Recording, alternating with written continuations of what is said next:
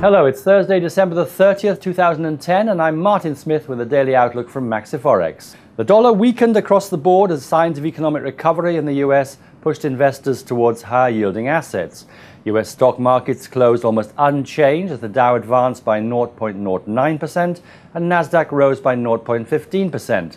Crude is still fluctuating for the fourth day around $91 a barrel. Gold jumped by 0.6% to close at $1,413 an ounce.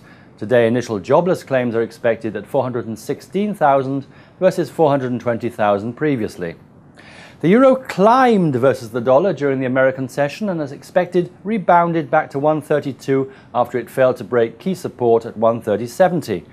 The M3 money supply came out at 1.9% better than the expected 1.6%. Holding above the support level of 132 keeps the momentum positive for the pair. Overall, the euro-dollar traded with a low of 130.83 and a high of 132.59. No economic data is expected today.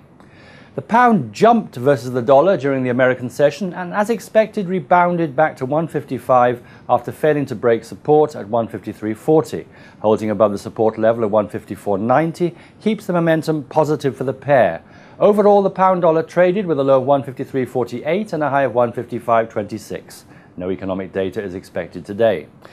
The yen posted gains versus the dollar despite risk appetite among investors as government bond yields declined in the US. Holding below the key resistance level of 82.50 keeps the momentum negative for the pair. Overall, the dollar-yen traded with a low of 81.27 and a high of 82.44. No economic data is expected today. Finally, Canada's dollar posted 6 consecutive days of strength versus the US dollar, although trading in a very tight range and currently fluctuating around the parity level. Only breaking the 0.9980 support area will extend the pair's decline. Otherwise, a rebound back to 101 zones is possible. Overall, the dollar CAD traded with a low of 0.9973 and a high of 1.0054. No economic data is expected today. That's it from me. Be sure to visit us at MaxiForex.ru.